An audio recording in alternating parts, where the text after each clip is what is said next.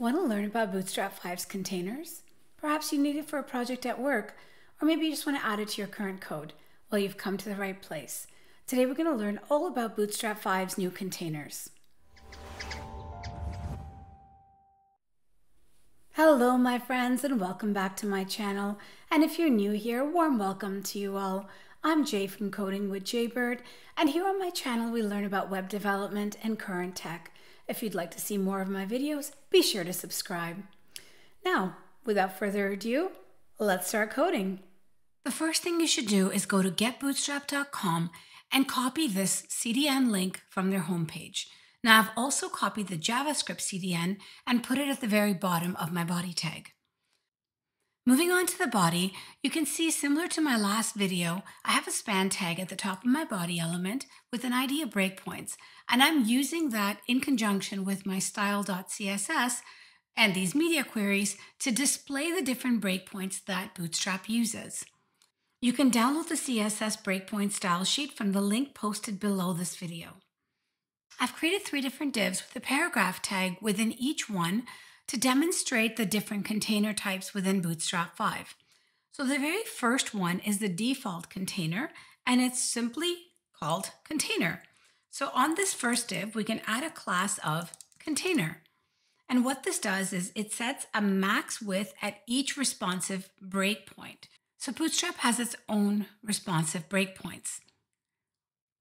Let's stretch the browser and see what's going on behind the scenes. So as I stretch this from extra small, we can see that this gap between the window frame or the browser screen frame and the actual paragraph has increased. Now it stays the same and it stays the same until I hit medium, and there it changes again. And once again, when I hit large, it'll change again. And it does this for every breakpoint for extra large as well as extra large. Another container type is called fluid container. So we'll apply that to our second div. We'll give this a class of container-fluid. So far it looks to be exactly the same as this container class up above, but let's see what happens when I stretch the screen. Nothing changed at the small screen size. Nothing changed at the medium screen size. Same with the large, all the way up to extra large. And the reason for that is container fluid is always going to be 100% of the full width of the container. So it'll always span the entire width of the viewport. Okay, so you can use this whenever you want some content to go from one left end all the way to the right end of the browser viewport. The last container type is a responsive container.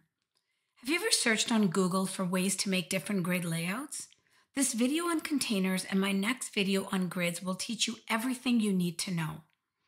Responsive containers allow you to specify a class that is 100% wide until the specified breakpoint is reached, after which we apply max widths for each of the higher breakpoints. Okay, so let's see that in action.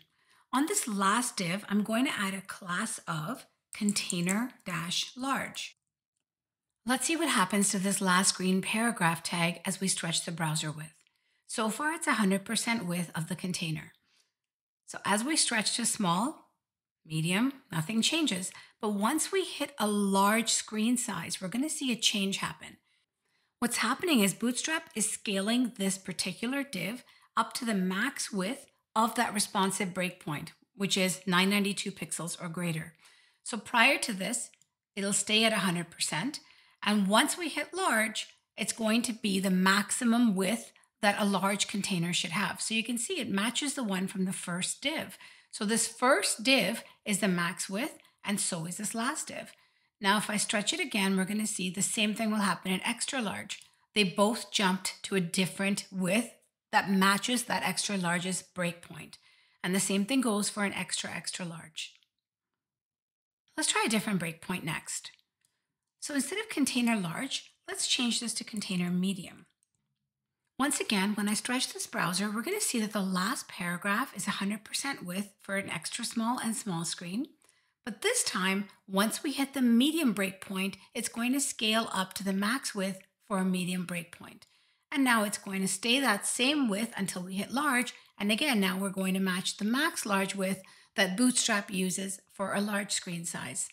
It's handy to have a list of these breakpoints, so I've actually included that in my images file. So let's add that to this document.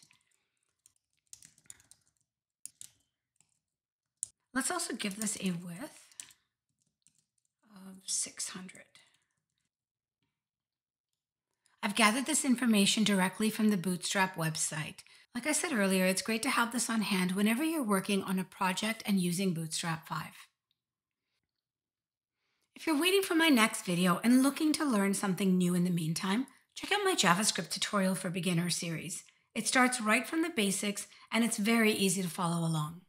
And that's it, everyone. Thank you so much for joining me today and for all of your continued support. It means a lot to me. If you haven't already liked this video, please do so now. And don't forget to subscribe to my channel if you haven't already. Now there's so many more videos to come. I'm going to be covering all the topics of Bootstrap in the next few weeks. As always, if you'd like to leave a comment, please feel free to do so down below. I'd love to hear from my viewers, and it's always great to connect with you all. Until next time, keep on coding.